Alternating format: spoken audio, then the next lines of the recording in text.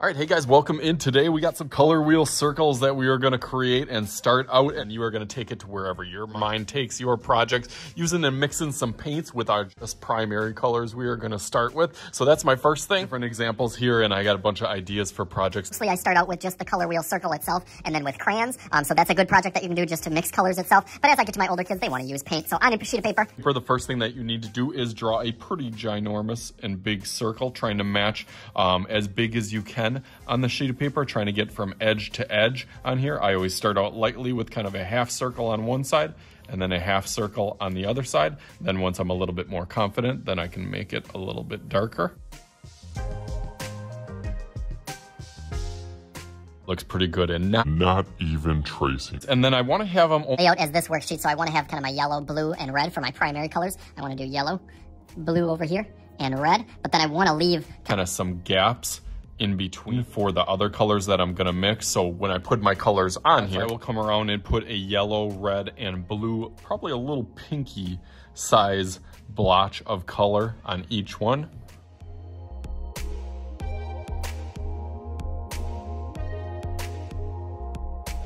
Then I can set those off to the side. You can notice that I put a little bit more yellow. You definitely need more yellow since it is a lighter color. In between the colors is the color that you're gonna get. So when you have the yellow and the blue, when you mix them together, you're gonna make green. Mix these two together, you're gonna get purple, red and blue, and then red and orange are, or red and yellow are going to be orange then. Keep it consistent. I'm gonna start out with my lightest color first. And while you have the brush, you can kind of go into the blue a little bit and then into the red over here just to use up kind of your full circle, and then try to make it a smooth transition from one to the other using all those colors. So I'll go through that a little bit fast, but then I'll kind of slow it down for certain parts.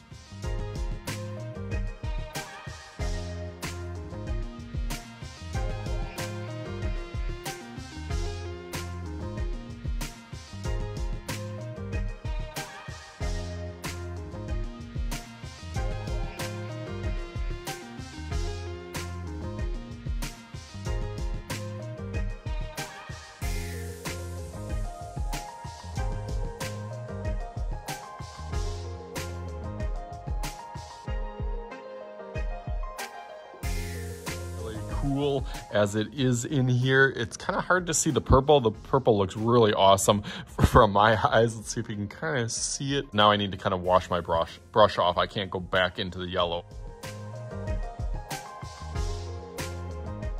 Okay, so now that I got a little bit more yellow, I'm going to slowly start to bring that yellow now over to here, over into the red, and then I'll take that red and pull it right into the yellow and get orange right in the middle.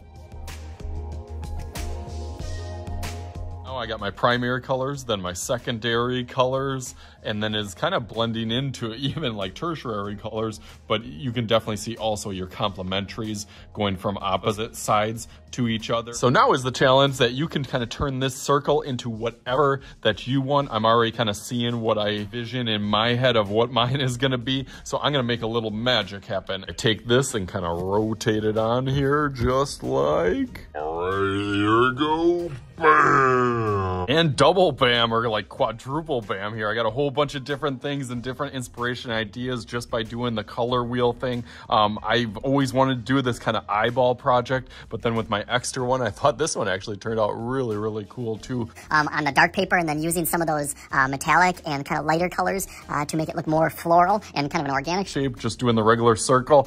This was a really, really old project that one of my elementary kids had done, that it almost turned it into like a soccer ball with Messi, the GOAT, his favorite player on there, and then the net. So again, all sorts of inspiration here with just mixing those primary colors, red, yellow, and blue, into all the colors of the rainbow. So hopefully you guys had some fun with this. I obviously enjoyed myself. As always, I am Mr. Shooty. This is Mr. Shooty's Art Channel. We'll talk to you guys later.